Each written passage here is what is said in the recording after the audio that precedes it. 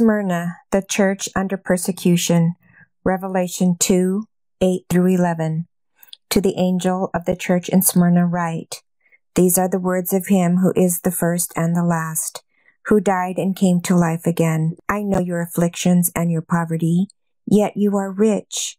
I know about the slander of those who say they are Jews and are not, but are a synagogue of Satan. Do not be afraid of what you are about to suffer. I tell you, the devil will put some of you in prison to test you, and you will suffer persecution for 10 days. Be faithful even to the point of death, and I will give you life as your victor's crown. Whoever has ears, let them hear what the Spirit says to the churches. The one who is victorious will not be hurt at all by the second death. The city of Smyrna was located north of Ephesus on the Aegean Sea. Commercially, Smyrna was a rival to Ephesus, and in time far outstripped it. It had the only known 3-level market plaza in the ancient world. It is called Izmir today, and is still the 3rd largest city in Turkey. The Church of Smyrna was a persecuted church. It represents the church period between 100 to 313 AD. During this time period, the Romans fiercely persecuted Christians. Many were imprisoned, and their deaths were made the subject of entertainment. They were wrapped in the hides of wild beasts and torn to pieces by dogs and lions, or nailed to crosses, or set on fire to serve as lights for the Coliseum. Within about 70 years after this prophecy was made, Smyrna became the site of a notable series of martyrdoms. The 12th martyr within a 10-day period was Polycarp, who by the time he was martyred had served as principal minister of the Smyrna church for at least 40 years. When he was old, Polycarp was arrested in a farmhouse one Friday night. Immediately he asked the farmer's wife to prepare supper for the soldiers who had come to arrest him. While the soldiers ate, Polycarp prayed aloud for 2 hours for every Christian he could remember in the Roman Empire. At the Smyrna amphitheater next day, Governor Status Quadratus was deeply impressed with Polycarp and tried to save his life. When his efforts failed, he asked Polycarp to curse Christ.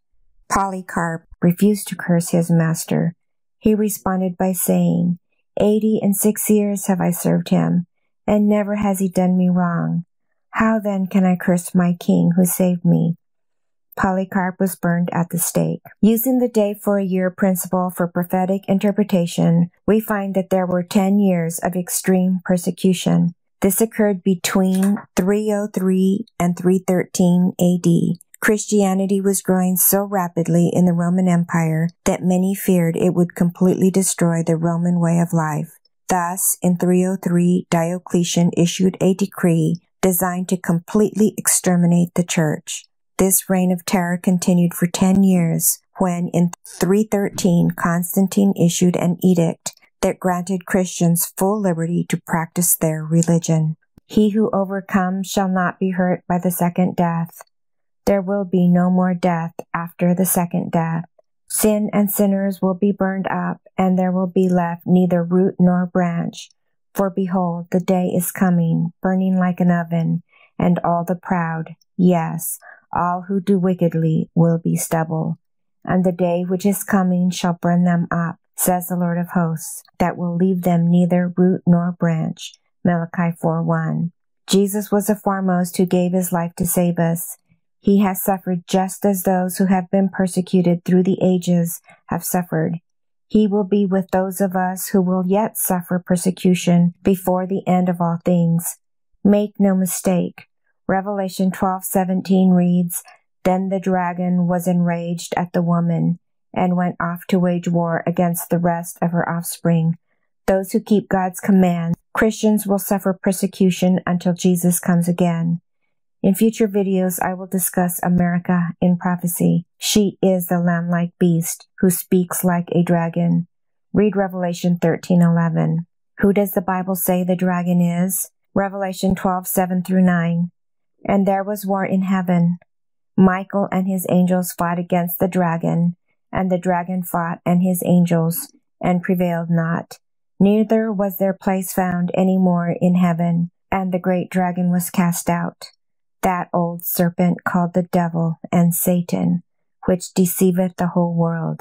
He was cast out into the earth, and his angels were cast out with him. Ezekiel 29:3. Speak and say, Thus saith the Lord God, Behold, I am against thee, Pharaoh, king of Egypt, the great dragon that lieth in the midst of his rivers, which hath said, My river is mine own, and I have made it for myself. Jeremiah 51:34. Nebuchadnezzar, the king of Babylon, has devoured me. He hath cursed me. He hath made me an empty vessel. He hath swallowed me up like a dragon. He hath filled his belly with my delicates. He hath cast me out. The Bible clearly teaches that the dragon is symbolic for Satan and his agents.